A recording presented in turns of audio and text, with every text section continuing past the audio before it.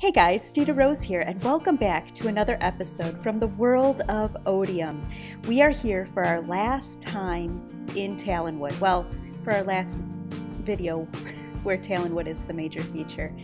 And I wanted to give you a walkthrough and show you some of the other cool things that have been going on in this province. We spent a lot of time up in my trees, so we probably won't hardly talk about those, but I did want to walk you through this province and show you the other cool builds and what other people have been doing. So let's get on that. And I think what we'll do is we will start coming right out this path and head up this way. So this first build that I'm going to show you is one done by Crafting Mantis. Crafting Mantis has been working on another tree village type area, a tree city like we have. Hers is different, where we focused on, building these big trees and just kind of making homes. Hers is focused more on the magic of the province, so showing that these tree dwellers are magical people, and she wanted to embrace that. And so each of her trees has a different theme. This tree, as you can see by the hanging colors, this is the yellow tree. And so everything in this yellow tree is decorated with yellow. I think if we come up here to, is it this one? Yeah. So we have this nice little living area, bookshelves, benches, the yellow carpets, beds. All of these are yellow. And yeah, how many more times can I say that it's yellow? Anyway, but if you come up here to the very top of her tree, in this yellow tree, she has like this magic coming up from inside of the tree and just rising up out of the tree. And I think it looks really cool. I love the way it spirals around. Just adds a really cool effect. So yeah, especially at night. I mean, it looks really neat at night. Her whole area looks neat at night because each of these trees, like I said, has a different color theme. And she has magic associated with each of the color themes. So if we come over here to the cyan, and as you can see again, this one's decorated all in one color, and come up here to her magical area. I think this one is by far my favorite. But yeah, if we come over here, we can see, let's not spoil the orange side. We can see this crystal.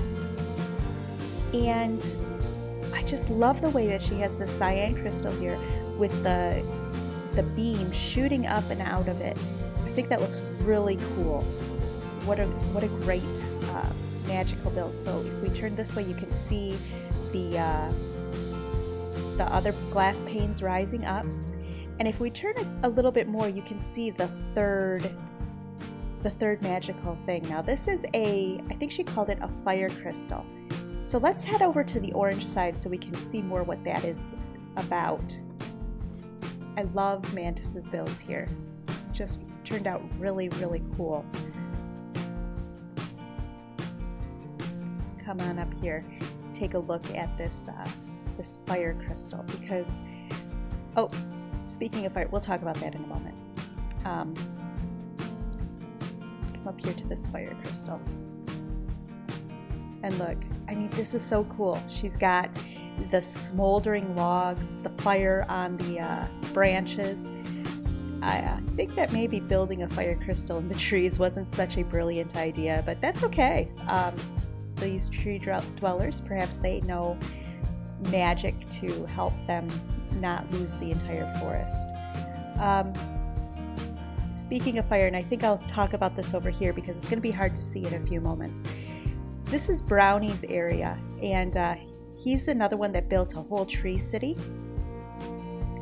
And we'll take a look at that in a little bit, but from here you can see that part of his tree is burning, and that's because, according to the lore that he's come up with, this is a lightning strike. Now, I don't know if maybe the fire crystal caused the lightning strike. That could have been a cool thing. But yeah, his tree is partially on fire. He's used, let's see if we can zoom in. Yeah, he's used charcoal to to kind of give it a burnt feeling. I think it looks really, really cool. All right, another build that we can see from here, and I think it's a good angle for, is this farm tree right over here. So this is a build done by Copper Cable, and as you can see, at the top of the tree is a reservoir of water, and this reservoir feeds the stream that runs down through all of the platforms where the crops are growing. And I think it's really cool how it just kind of swings around the platforms, comes down all the way to the bottom and drops into a little lake below. And I think that looks really, really cool. All right, let's continue on our tour. And I think what we'll do, so this is the path that we walked up to get up here. And then it swings down and around to Brownie's area. So what I think I'm going to do is I'm just going to glide down to Brownie's area, and we can look at what he's been doing. So let's take a little jump and a glide. All right, Brownie, like Mantis and I, has built a tree city. Now his looks different than both of ours, really. I mean, there's similarities. We all use the fence posts and the chiseled stone, but his is also different. His trees are much more sprawling, and love the branches that he's built on this. Great detail here. Good job. I love it.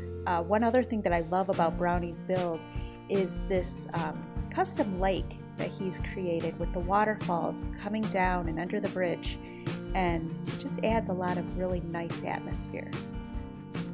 We continue up here, so that's the way back to the portal. We continue up here, we are going to come to the big tree, and I think we'll save that. No, we'll go to this first. The big tree.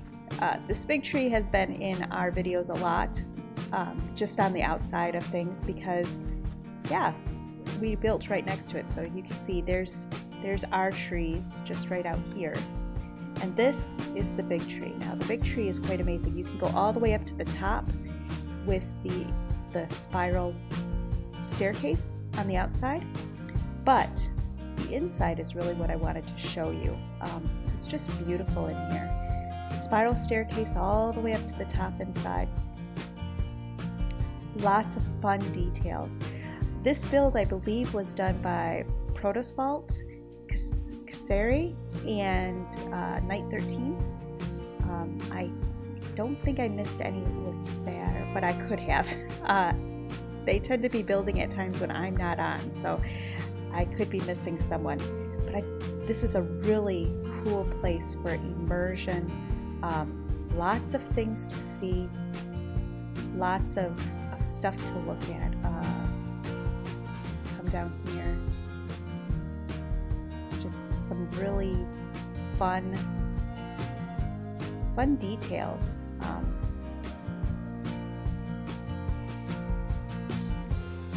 Yeah, just some great stuff. And it looks like maybe they didn't get the whole area as finished as they would like, but it's a big project. They've been working extremely hard to work on this and to get it done. A storage area, lots of cool things. So I encourage you to check out their channels, see what else there is to see. I love just walking around in here because it is so cool. I mean, I can't do this. Yeah, this is a very cool style that if I had tried to do this, it would not have turned out this way. I have a lot of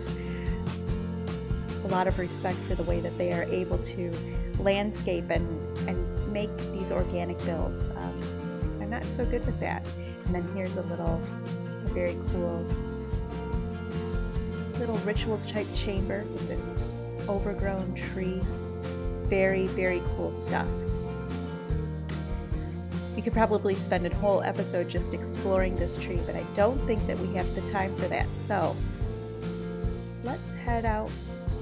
This is not the way out. I'm lost. Oh no. Let's head out here And let's continue on our journey. And I'm wishing that I had a bed in my under chest, but I don't, because I've already been over to the new area and have put my bed down.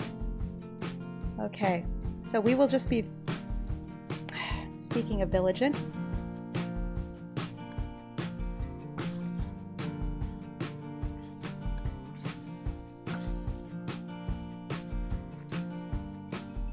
okay, I think we will run to our tree and head up and sleep in one of the beds. Run! Run away! I just don't want to explode anything. It would be a terrible tragedy to destroy some of the builds here. Creepers are nasty things, and they do have a tendency to blow up on me when I'm wandering around.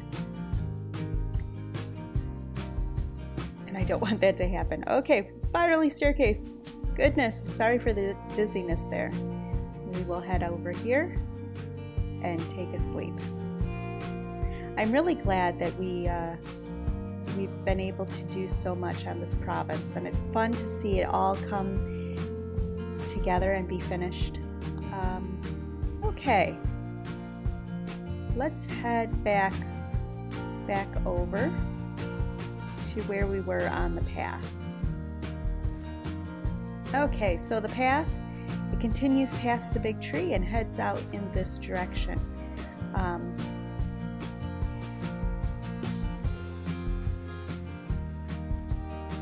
think we'll take a pit stop over here and check out some of the things that Wallace has been building.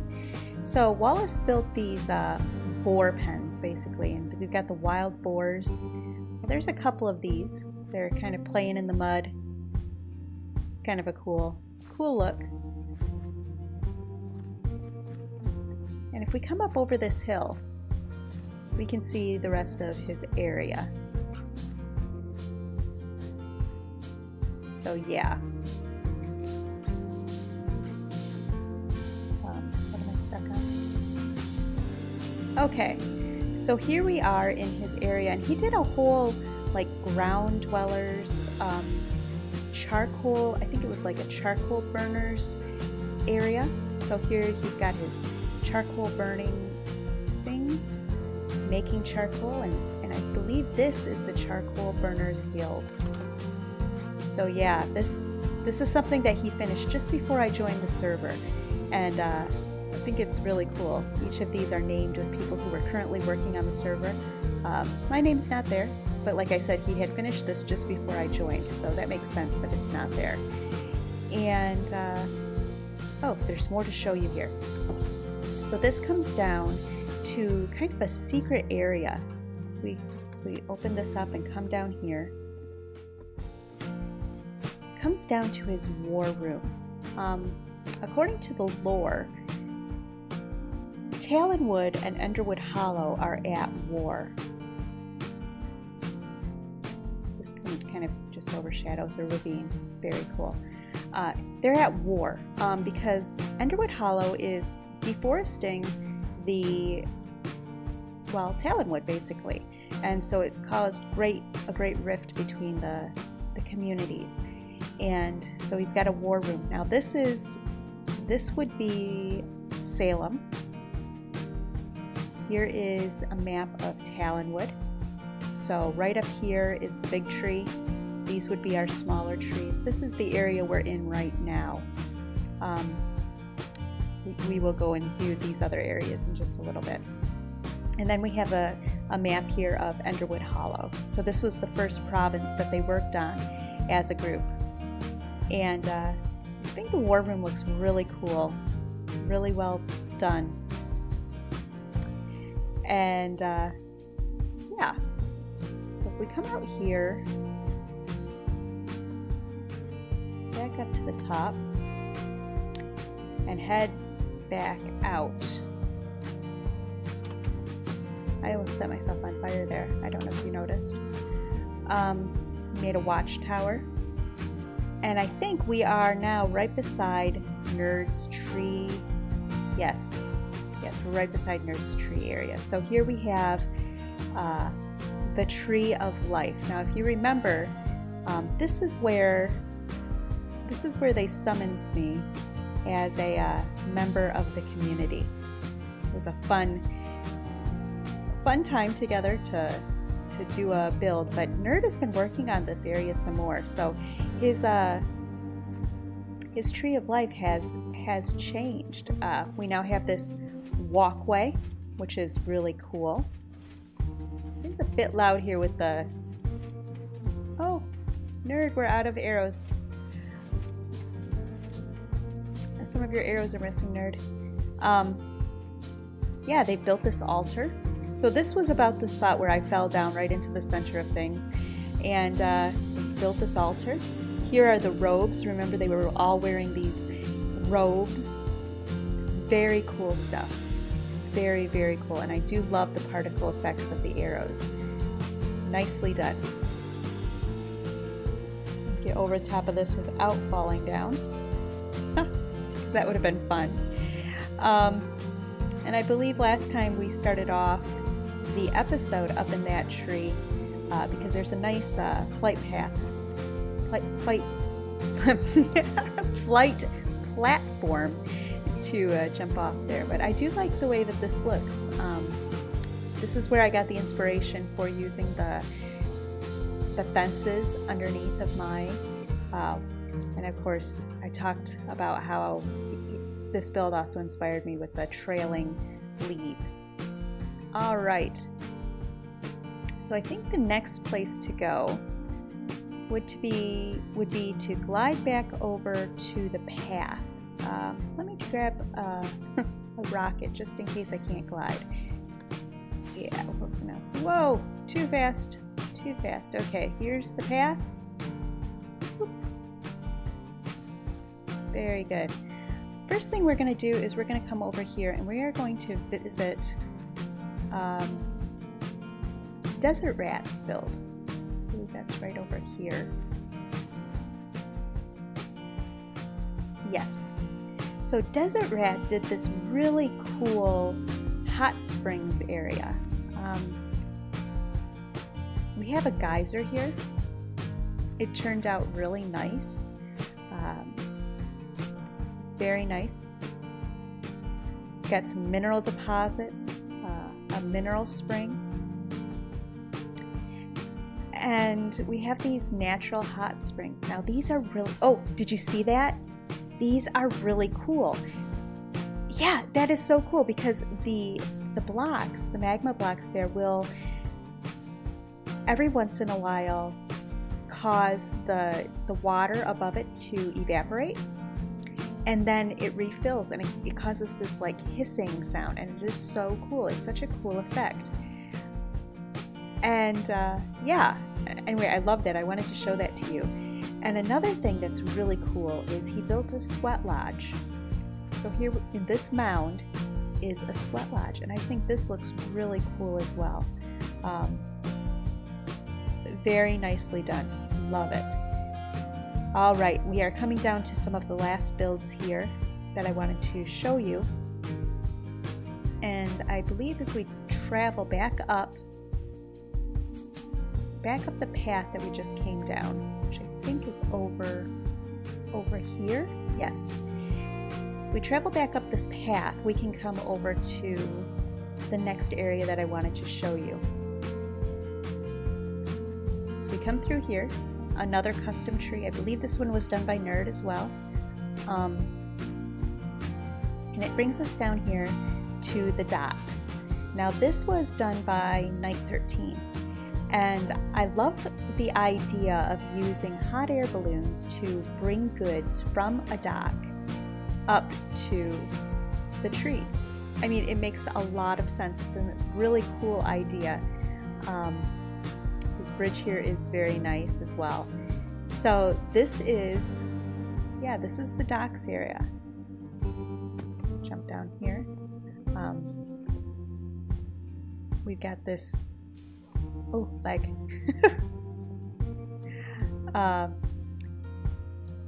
Yeah, we've got this crane here with the bucket to counterbalance.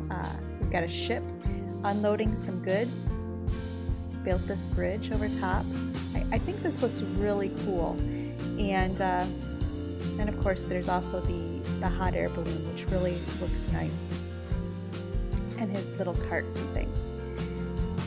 And I think, guys, that is about it. I'm sure that there are other little secret things that I missed. But I think that's about it for our province here.